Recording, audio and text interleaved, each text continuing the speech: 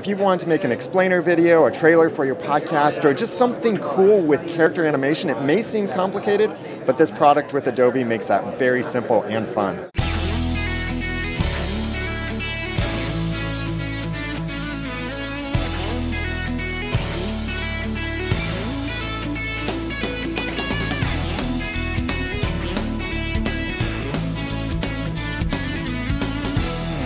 Hi, I'm Daniel J. Lewis from the AudacityPodcast.com. I'm at NAB Show 2016 with Dave from Adobe. And Dave, tell me about Adobe Character Animator. Yeah, sure. So Adobe Character Animator is a really easy way to create any Photoshop or Illustrator file. If you name the layers a certain way, it will create an animated character. So as we're seeing here, well actually you're controlling the character right now, so as you move your head around, the character moves, move your eyebrows and your pupils, you can blink, the character is reacting to it automatically. And the reason it's doing that, this is just a standard webcam up here, and we're doing some tracking dots on your face right there. That nightmarish image is what's controlling everything.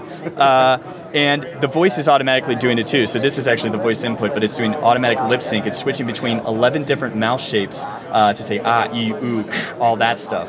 And so the way that this is rigged up is you go into, so I imported this character from an Illustrator file, and then I named the layers a certain way. So anything in a head group, for example, is going to move when you move your head.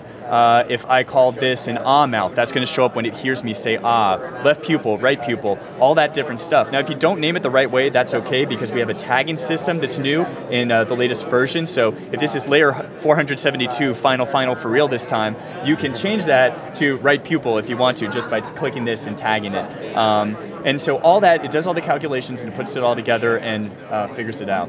So to get that character to be able to animate, yes. We may be able to draw it ourselves, or maybe we hire someone to draw it, but how do we get the different mouth shapes that we need to use, or the different eye shapes or head shapes, that kind of stuff? Sure. What do we need to do for that? Sure, so what I would say is there's a ton of example files that are part of Character Animator. So I would go to the welcome panel. There's a new puppet in Photoshop or Illustrator is going to open up this blue guy as a template that has all the layers named the right way. So you can use that as a starting point and use those mouths and eyes, or go to video tutorials. And this has a ton of tutorials about all sorts of things, and all of these have example puppets that you can use as well. So you could download any of these characters you see here.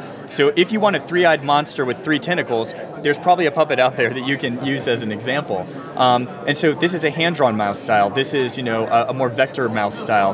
This is a stop-motion cucumber where you took photos of all the different mouths and put them together. So there's a lot of different ways you can do that. I would say start with a template character, see how that kind of works, if that will work for you, and then you can just drag it from a Photoshop file into your Photoshop file if you wanted to use this mouth or use this eye for your character. So we have to get different pictures of the mouths and other things in different positions, but then Adobe Character Animator is making the automation of those different uses for us. Exactly, right. So let's go to a slightly different character here, Cassandra.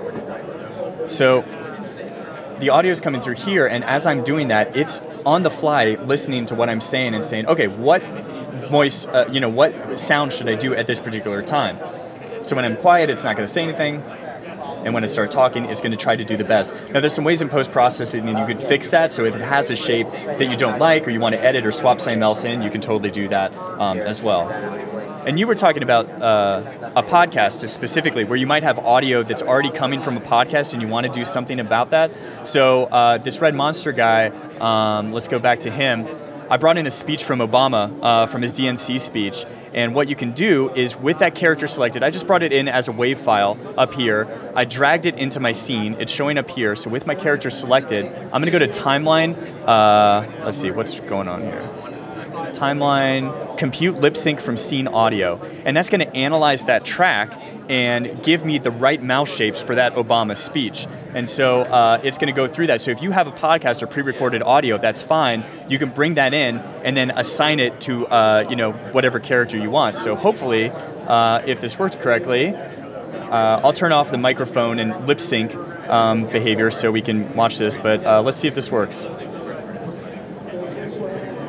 Honor for me, because let's face it, my presence on this stage is pretty unlikely.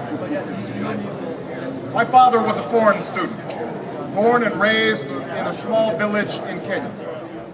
So you can take audio like that and do it. And I actually did a whole cartoon just like this, which I took from the We Have Concerns podcast, where I took kind of two individual performers, I turned them into a blue and red monster, and kind of had them talking together. Now, the way I did this was I created each of these as their own characters in Character Animator, and then composite them in After Effects. So all the camera changes you're seeing here, all that stuff. But the coolest part is this is a 2-minute video. This took me like 2 days to do. So really quick, really simple workflow, and all performance. No keyframes or complicated rigging systems. It was a really quick and fun process to kind of be acting these guys out and putting it together. That is amazing. Now, in this video that you showed, there's facial animation as well as body animation. Yes. So what abilities do we have for animating bodies, arms, limbs, that kind of thing? Sure. So with any character, you have the ability to add different parts of the limbs. So you can say in the import process, we have some tools in what we call the puppet panel. So this girl, for example, if I go in here, I see that I've drawn sticks in her arms where her bones would be, and that's just using this little tool down here, the stick tool, which draws basically a really quick bone structure. And then in her hands, I added what we call draggable handles, which means I can drag this with a mouse or fingers on a touch-enabled device. Same thing with her hair. I added little physics things to make that sway around. So there's a lot of extra stuff you can add in that panel, but that allows me to do stuff like this where I'm moving around. And then some of those different facial expressions are done through keyboard triggers. So I can do this through the keyboard, or we've even like hooked it up to a PlayStation or Xbox controller, where you can add these different things and facial features where, I turned the Lip-Sync off, so let me turn that back on. So as I'm moving around and doing stuff, I can, have her have these different eyes. Oh, I'm so bored with NAB, that sort of thing. And then you can switch hand positions too. So if I want to give her the thumbs up, combine these, yay, that sort of thing, you can do that. So this allows you a way to really quickly create a live performance. And luckily, you don't have to do it all right on the first try too, because all these red dots means these are arms for recording down here. So if I turned off Dragger, that means I can just focus on my face performance and slowly layer a performance and make it as perfect as possible. Wow, and then you have full control to tweak these afterward. And so we can do this with a webcam. We can do it with a video, pre-recorded video, pre-recorded audio, layer this stuff together. How do we get this? Adobe Character Animator. So it's kind of been flying under the radar for a while. If you have After Effects, you already have Character Animator. So if I go to After Effects, File, open Adobe Character Animator, there it is. Now we're still in a preview phase, a beta phase. We're not a 1.0 yet, so there's still some kinks we're working out.